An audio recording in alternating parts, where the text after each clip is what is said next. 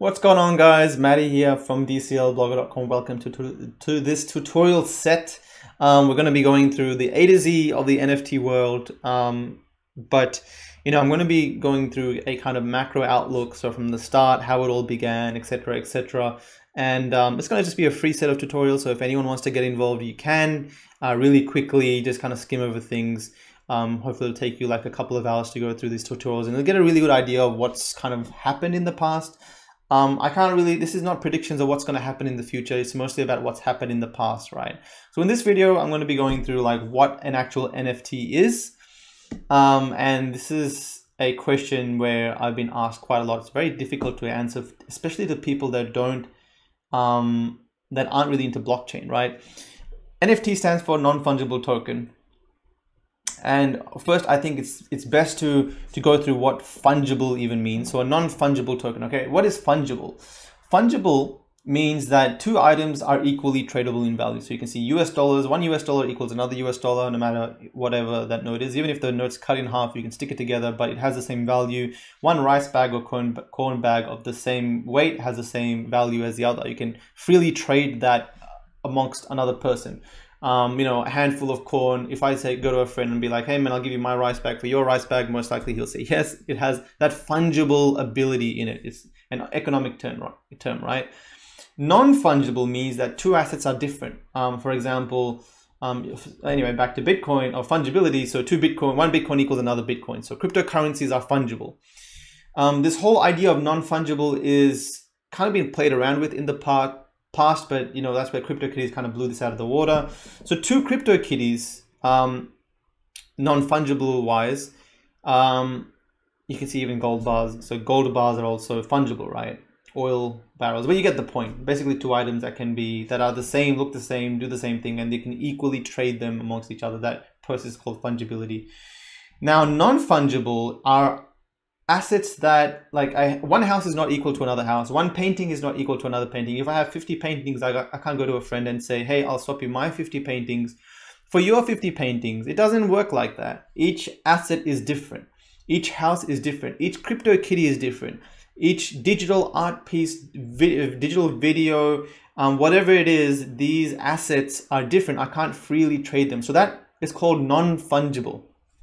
Okay, it's non-fungibility. So non-fungible token is a asset that is not freely tradable. Sorry, it's not that it's not freely tradable. It's not, each asset is different. So each asset has a different value. One NFT could be a land, one NFT could be a CryptoKitty, one NFT could be a really rare CryptoKitty, one could be a really common CryptoKitty. So an NFT is a token that lives on the blockchain, represented by a blockchain, kind of like a receipt.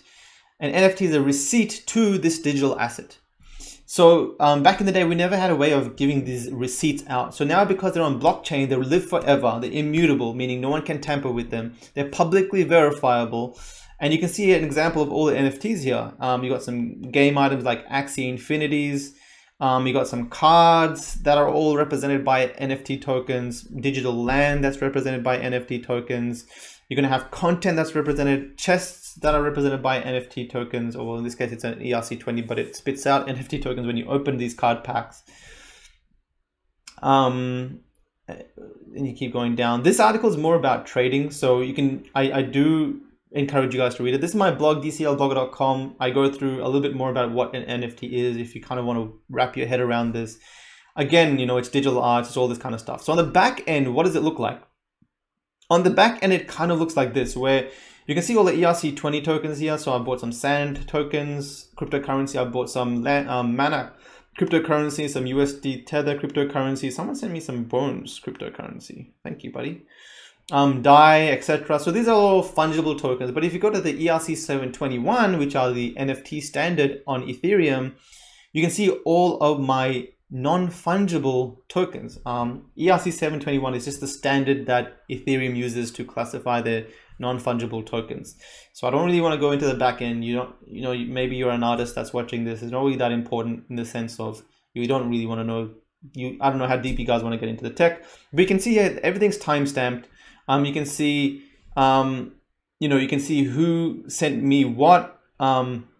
which wallet address sent me what. So you can verify that, all right, well, this specific super rare piece came from Ferocious. You can verify that because it came from Ferocious's wallet. The token ID is this. So when you go to super rare, it'll identify the token ID and it'll tell you, well, that ID represents this token. And if I pop up my MetaMask, you can see, you know, this shows you all the fungible tokens. So it shows you I have 2 Ethereum in cryptocurrency, but this exact MetaMask wallet is where my NFTs are also stored. You can't see them at the moment, but the MetaMask basically spits out, or that allows you to engage in your wallet. So what you see here on the desktop is my wallet, what's gone into my wallet, etc. But I can engage and buy more and do things like transact, buy, sell, send to someone NFTs and cryptocurrencies using my MetaMask. If you go to nonfungible.com, they go through NFT sale, and this is why everyone's going crazy about them, because the last 7 days you can see Axie Infinity had like $300,000 worth of sales. These are not that much sales volumes compared to the broader market, but for us in the NFT space, it's quite a lot. It's a lot of momentum. So you can see here, you know, this site's really new. I'm still fixing it up. The what's it called? The data isn't that accurate. So I have a lot to fix, but you can see the average price for these Fox masks have been almost $1,000. Same with these 8-bit Christmas sweaters at, you know, I think it's like 10 to 15,000 mana. So if you get that NFT, which are those wearables, you can actually wear them in Decentraland.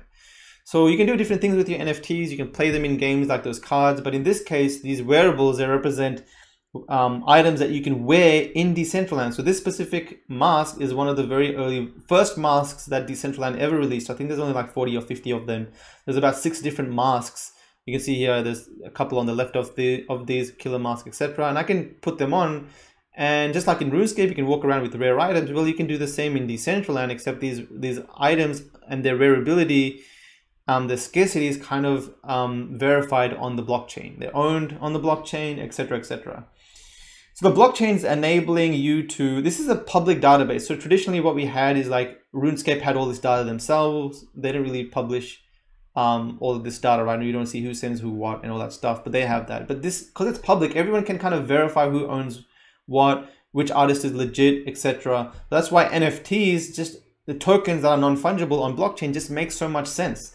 And they're blown up quite a lot. Like there are a couple of industries that are buzzing. There's only 4 of these Christmas sweaters, 10 of those hats, 9 of those barbarian pants, 10 undead pirate skeletal things. Yeah, just ignore those percentage changes. That's not very accurate. I have to fix certain things. The data is not that accurate, but you can just see what's been going on, right? And all this data is made available. You can even see how old it is, how much average price it was for, etc. And all of these being mythics, they're all quite rare, right? So in the last 7 days or last month, you can see this one there's 52 of these, 327 days old, almost a year old. Average price is about 10,000 mana. Again, I don't know if this is 100% accurate. I'm still kind of fixing the code with this with a friend of mine. But basically, this is how the NFT world works. You can get assets in different projects. So in this specific case, it's wearables, but like I said, you can get cards, and they go up and down in value based on demand. So as an NFT investor, you're looking for these projects that are growing in demand, in value. And Axie Infinity, these assets that I have, these Mystic Axies, they're also going up in value because the user base is increasing. So you can see all the different NFT projects I'm in on the left. Some super rare art, collected some super rare art. I've got art from Maker's Place.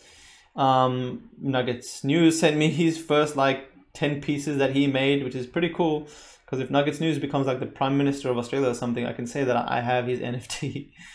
Well, his first NFT. You can see I have more art. You know, these are all my NFTs in my OpenSea wallet, and they all represent different things. And they all do different things in different games. So like with NFTs, because they're tokens, you can take them across metaverses, across different projects.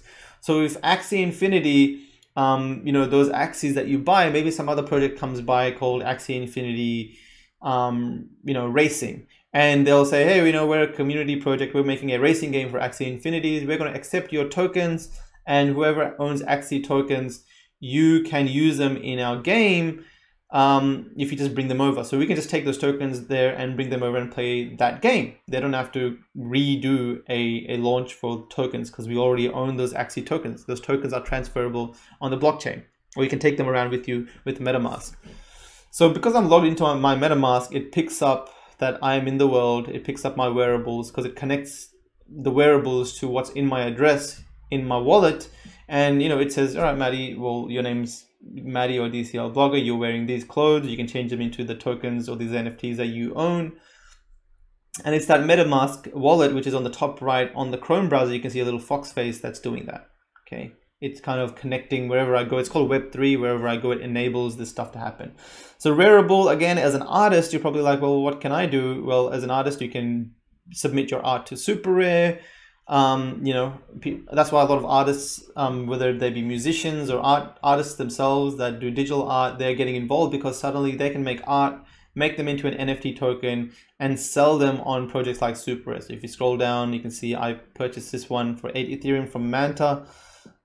Previously it was 7.7 Ethereum from which Manta bought. I really like this piece. I think Marco Mac is going to do really well. And you can see, you can even record, this picks up that I own it because it connects it to my wallet. Again, with the Rarible, you can go here, you can even choose, you can make your image into an NFT, you can fill all this stuff out. Cool thing is you can even put like little codes and things. So it can even be a ticket. You can even make a ticket here which unlocks a code to like a webinar or something. Mintbase does a similar thing. So they've got like storefronts that you can make, membership, music. They're a little bit more in depth. So they're really cool to play around with. You can see Somnium Space use them to mint their tickets for their Take Me to Your Burn show, where you could buy the tickets to, once you have the ticket, you can go in there and show that you have the ticket in your wallet and you'd be able to go into the show. So, you know, you can do so much with NFTs. They can be so much, and we're really just experimenting this year and the last couple of years with like little use cases, little things going here and there, and it's just so great to see what can be done because we're at such a baby stage of this industry.